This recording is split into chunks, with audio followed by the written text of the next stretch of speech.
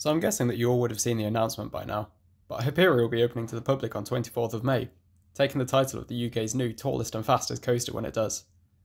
However, if you're impatient like me, you'll be thinking that the track work was finished a few weeks ago, at the start of March, and the park has already opened for the year as well.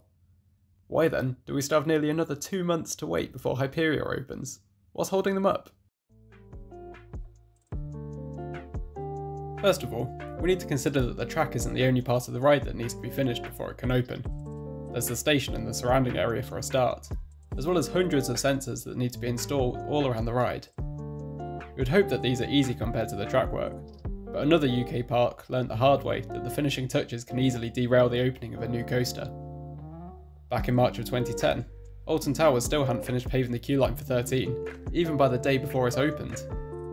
The stress on the park and the employees at this time must have been immense, and I would not be surprised if Towers had to fork out a hefty sum to get some more contractors on site to finish everything on time. After that incident, I'd imagine that the theme parks owned by Merlin will all be a bit more cautious about underestimating the timescales for completing everything after the track. This is especially relevant to all of us waiting for Hyperia, as we don't know how much is actually going to be done around the ride in terms of effects and theming. I've got a feeling that it's not going to be as heavily themed as the areas for the Swarm or Nemesis Inferno, but Thorpe Park are actually really good at putting nice touches around a coaster, even when they're not heavily themed.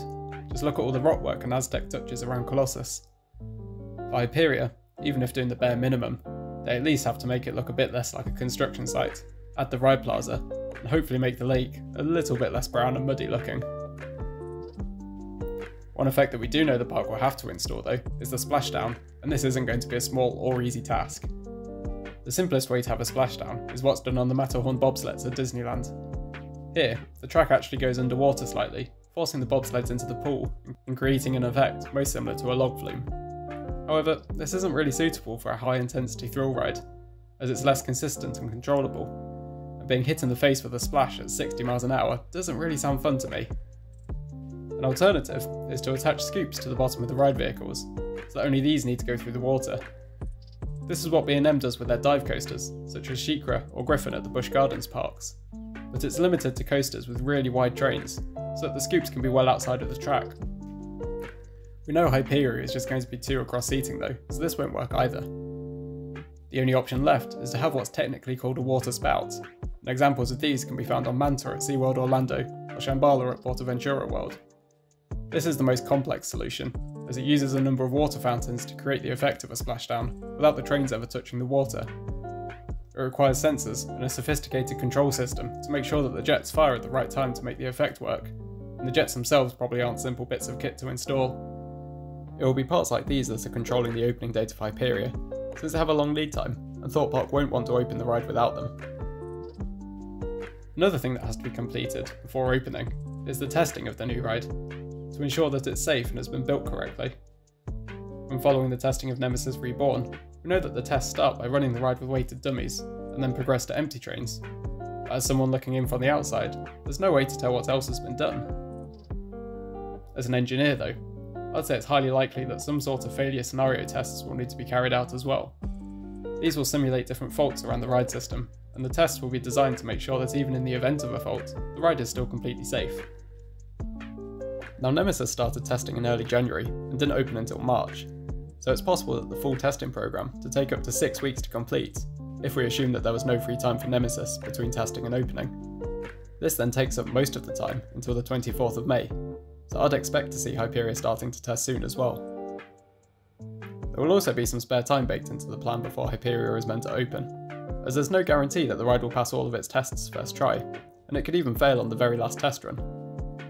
Whilst delays to construction work could lose a couple of days, a failed test run could see the park set back weeks if it needs to get some hardware replaced. Adding some spare time before the grand opening means that the ride still won't be ready late, even in a worst case scenario. There's actually another incident where a park fell foul of this as well though. Once again, it's Alton Towers at the receiving end of the bad luck, but this time with their 2013 edition, the Smiler. This was meant to open on the 23rd of May 2013, but started experiencing teething problems the week before, and required Alton Towers to shut off the whole of the X sector for a few days. It ended up being opened a week later, on the 31st of May, and whilst this delay was only a week, the park and ride got so much bad press, including the name Fulton Towers, which I think is hilarious. What this did though, was undo all the hard work that had gone into building up the hype for the new attraction. I definitely don't envy the people in Towers' complaints department, who had to deal with all the angry customers, who not only missed out on the new attraction when they visited, but also couldn't get on some of the existing ones like Oblivion.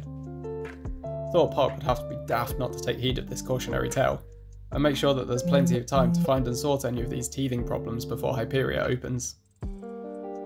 Setting an opening day turns out to be quite the balancing act then, as if it's too early, then the park might risk delays that mean the ride can't open as advertised, but if it's too late, then the park will just hemorrhage money from not having their new attraction to draw in the crowds. I'm glad that we won't have to wait too long to get on Hyperia though, as it feels like forever since we got a new coaster of this scale in the UK, and it's been even longer since Thorpe Park last got a new major attraction. Will you be visiting Thorpe Park for Hyperia's grand opening? Let me know in the comments. Thank you for watching this video. If you enjoyed it then like and subscribe, it would mean a lot. Until next time though, I've been Coaster Shark.